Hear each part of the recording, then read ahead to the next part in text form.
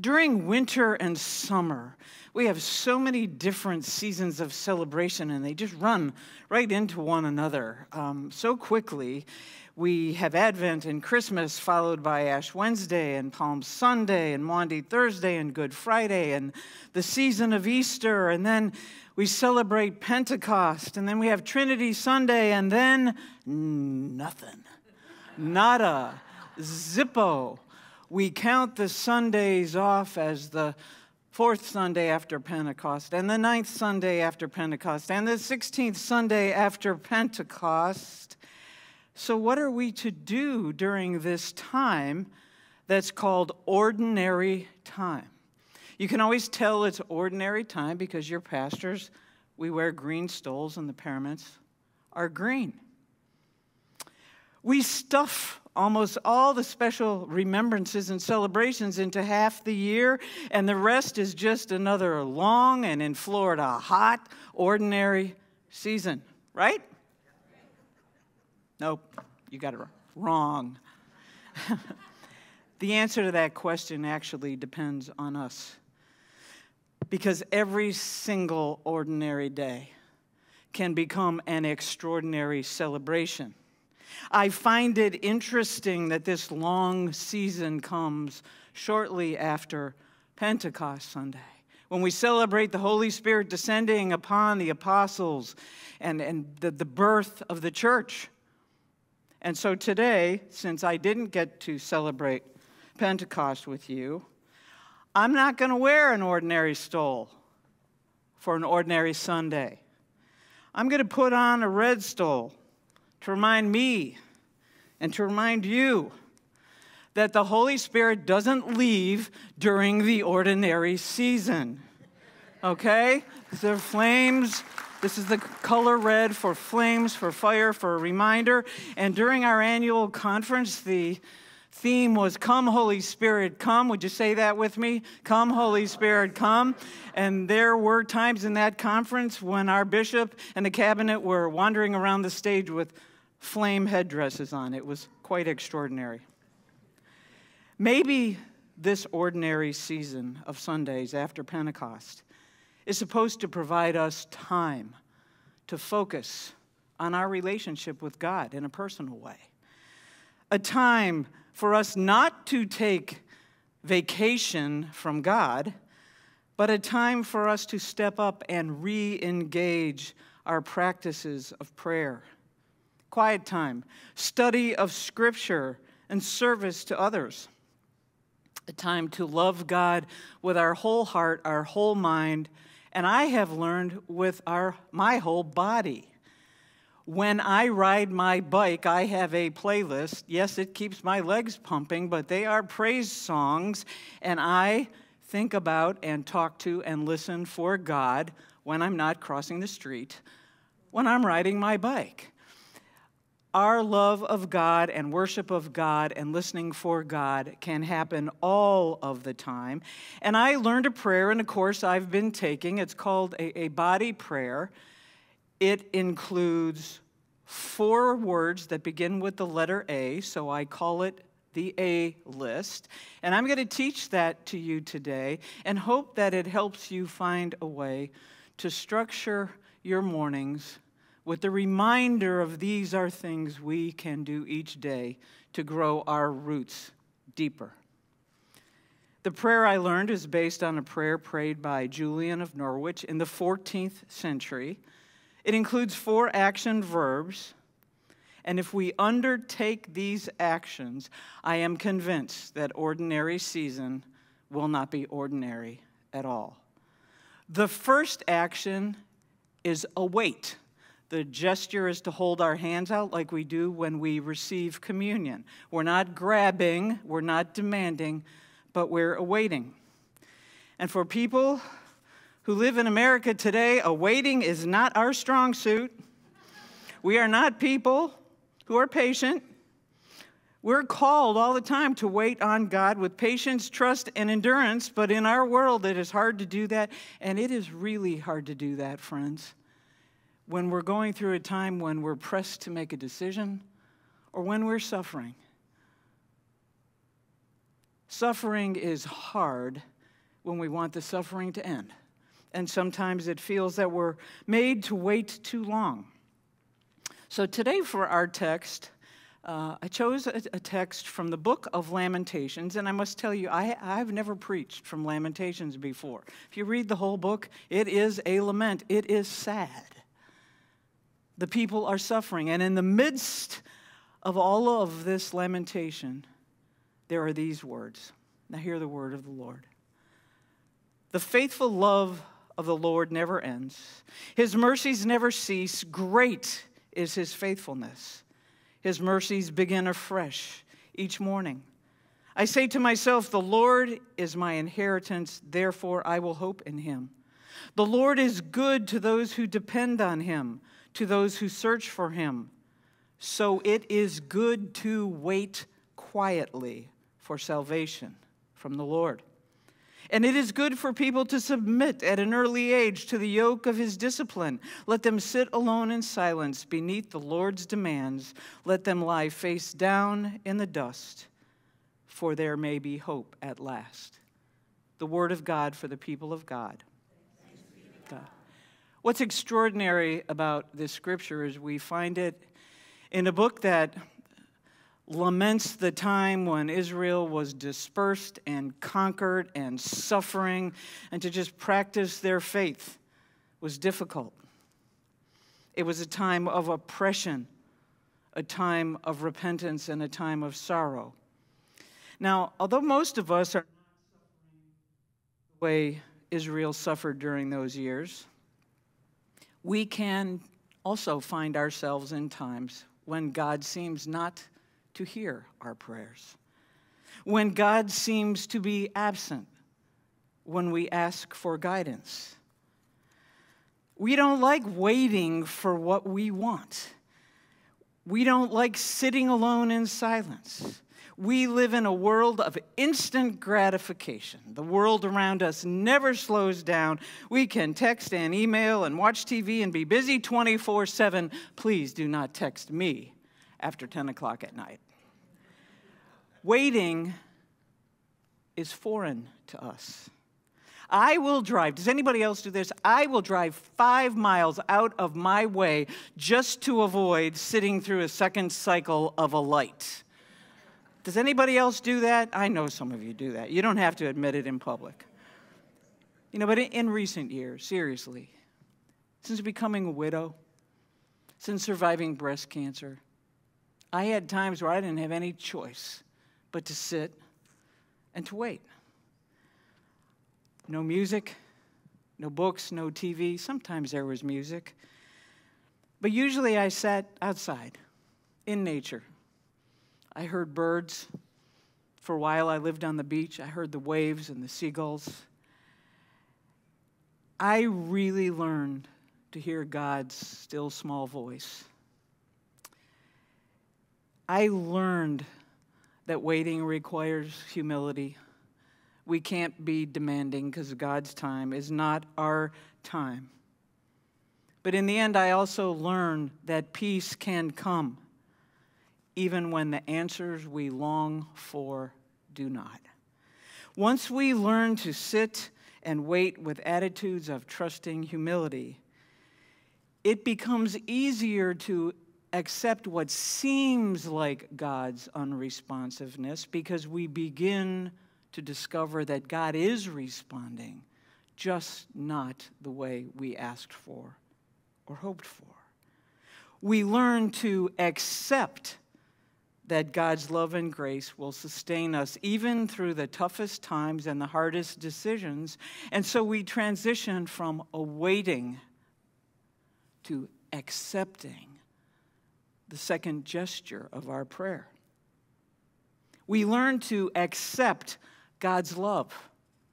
We learn to accept God's wisdom, which brings new kinds of understanding. And by accepting his love and his wisdom, we learn to accept that we have power within us that is not power that comes from our own strength, but from God's strength. One of the most important things we learn to accept is ourself. A couple of weeks ago, I listened online when I'm in Pennsylvania, and I heard Dr. Don talk about how God created us good. And then as an aside, he said, if we can accept that.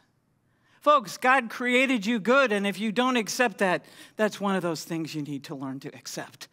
You were made good. The writer of Ephesians describes what happens when we accept what God offers. He writes, "Then Christ will make his home in your hearts as you trust him. Your roots will grow down into God's love and keep you strong, and may you have the power to understand, as all God's people should, how wide, how long, how high, and how deep his love is. May you experience the love of Christ, though it is too great to understand fully. Then you will be made complete with all the fullness of life and power that comes from God." I love that imagery. Christ will make his home in your hearts as you trust in him. Your roots will grow down into God's love and keep you strong. And that sounds great, but accepting all that requires us to abandon some other things. This is the action for the word abandon. Our heads are bowed. It's an action of submission and humility. Because if we're going to accept all that love and understanding, there's a whole laundry list of things we need to abandon. The Apostle Paul teaches us in 2 Corinthians that Christ died for all, that those who live should no longer live for themselves, but for him who died for them and was raised again. So from now on, we regard no one from a worldly point of view. Though we once regarded Christ in this way, we do so no longer. Therefore, if anyone is in Christ, the new creation has come. The old has gone and the new is here. Now, that old creation that lives for Christ means that we have to abandon, our third word, abandon some of our old ways. We don't like to abandon what's comfortable and familiar. Even some church-going human ways of judging other people need to be abandoned. Paul specifically said, regard no one from a worldly point of view. But the world teaches us to regard people based on gender, skin color, language, economic status, education level, country of origin, who they love, differences in ability. But Jesus teaches us to love everyone and see every other person as someone created in God's image who is loved by God and who has the capacity to be made new in Christ. We have to abandon doing things in our own power and in our own way, but use the power we accept from God to do God's work through us. And Jesus describes some of the things we should abandon in his Sermon on the Mount. Matthew chapters 5 through 7 teaches us about a whole bunch of things we should do and shouldn't do, and Jesus says we should abandon anger toward other people. We should abandon revenge. We should abandon hatred for enemies. We should abandon storing up treasures on earth. We should abandon worry. We should abandon judging others. And once we learn to abandon those things, then we can move from abandoned to attend. Now, for those of you on the camera, I'm going to move over for a second, because this gesture is like this. This is a gesture. Attend doesn't mean come to church and sit in the pew. It's not that kind of attendance. Attend means attend to the task God has empowered us to do as he makes us into a new creation. None of the awaiting, accepting, and abandoning means much if we do not attend to what Christ has taught us to do. I continue on where I was reading in Corinthians. It continues to say, all this that we have received, this power, this love, this acceptance, all this is from God, who reconciled us to himself through Christ, gave us the ministry of reconciliation. Is the mic working? Okay, I'm sorry. Who gave us the ministry of reconciliation. Gave us the ministry. That God was reconciling the world to himself in Christ, not counting people's sins against them. And he has committed to us the message of reconciliation. We are therefore Christ's ambassadors, as though God were making his appeal through us. According to Paul, we are called to be Christ's ambassadors on a mission of reconciliation, and that's what we need to be attending to. And what kind of ambassadors are we if we lay on our horn when someone's driving too slow while we have our Jesus symbol on the bumper? What kind of ambassador are we when we roll our eyes with impatience at the mom in the grocery store with 3 kids who's trying to check out and comes up a little short, and we roll our eyes and we sigh while we wear the cross necklace around our neck? What kind of ambassador are we when we make someone feel unwelcome at our church because of their appearance or their smell or who they're with? What kind of ambassadors of reconciliation are we when we jump into the online fray with posts that are angry, that support revenge, or that put other people down because their opinion is different than our opinion? We have to be careful about attending to doing God's will. Too often we interpret God's will to be simply sitting in church on Sunday. And it is important to be here or to be worshiping online. But the purpose of that is to empower us to go and to do something, not to just repeat ritualistic acts or do a religious performance that doesn't include anything else. And Jesus makes this very clear in his ending to the Sermon on the Mount. These are red letters in my Bible, and so I read from my Bible the words of Jesus Christ. Not everyone who says to me, Lord, Lord, will enter the kingdom of heaven, but only the one who does the will of my Father who is in heaven. Many will say to me on that day, Lord, Lord, did we not prophesy in your name? And in your name drive out demons, and in your name perform many miracles? Then I will tell them plainly, I never knew you. Away from me, you evildoers. Therefore, everyone who hears these words of mine and puts them into practice is like a wise man. Jesus is talking about who just heard the words of the Sermon on the Mount. Matthew chapter 5 through 7. Like a wise man who built his house on the rock. The rain came down, the streams rose, and the winds blew and beat against that house, yet it did not fall, because it had its foundation on the rock. But everyone who hears these words of mine and does not put them into practice, is like the foolish man who built his house on sand. The rain came down, the streams rose, and the winds blew and beat against that house, and it fell with a great crash. Jesus calls us to act, to attend to his teaching, to attend to the practice of his commands. Hear my words and put them into practice. I'm only repeating what he said. Those are Jesus' words. You see, friend, in the end, God does not force us to wait patiently, to receive God's faithful and infinite love, to embrace the redeeming powers of Jesus Christ, or to be guided and empowered by the Holy Spirit. God doesn't force us. God doesn't force us to leave our old ways, to accept God's invitation to be ambassadors for Christ by attending to the work we are called to do. God does not force us to live the way Jesus taught us to live.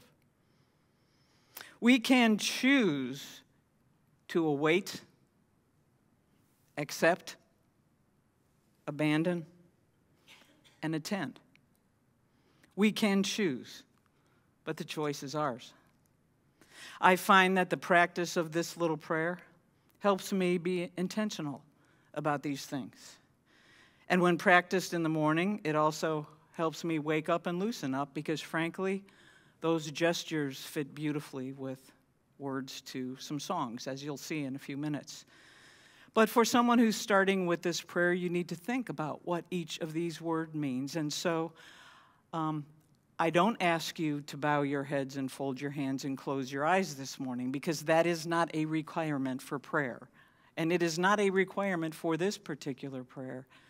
And so let us pray the prayer that I call the A-list. Gracious God, I will await you. I will wait for you to act in your time and not on my time schedule. When it seems like you don't hear me or aren't listening, I will really try to trust you and keep on waiting because you are always faithful. And God, I will accept your blessings. I accept your saving grace and your infinite love. I accept your instruction, even when it leads me on a path different from what I have known, different from what I hoped for. I will abandon myself to you, God. I abandon my dreams that are not your dreams for me. That's hard. I abandon my worldly vices and goals to walk the Jesus way. I abandon the needs of my ego to the call of your Spirit within me. And finally, God, I will attend to your plan and your will and do the work you have entrusted to me with these hands and these feet. I will attend to the needs of my family, my neighbors, my church. I will attend to your kingdom here and now in this place, in this community, and on this day. God, I will await your answers and guidance, accept your gifts, abandon my ego, and attend to your way and your work. In Jesus' name I pray, amen. Now, in the morning, I don't know about you, but when I hit my mid-60s, I wake up in the morning and lots of parts don't want to move. And so I play some songs. Sometimes they're hymns, sometimes they're Christian songs. And I do that prayer with my whole body in the living room. Sometimes I dance a little, and no, I am not going to do that here today. And it goes something like this. Vicki is going to help me. We're just going to play the chorus of How Great Thou Art. And so you don't have to only hear me sing. I know you know the words to that, and I know you know the words to that. So just help me out a little, just the chorus. Vicki? Then sings my soul, my Savior God, to thee. How great thou art, how great thou art. Then sings my soul, my Savior God, to thee. How great thou art, how great thou art. It's funny, it works with almost every song, contemporary or hymns that you love. So in the future, if we're singing a hymn and you see me doing that, I have not lost my mind. I am worshiping God with my whole soul, my whole body, my whole spirit, with all my desire. I invite you to join me if you feel like it. If you're so inclined and you start using this prayer, you might find out that there's not a single solitary, ordinary day in our life with God. Amen? Amen.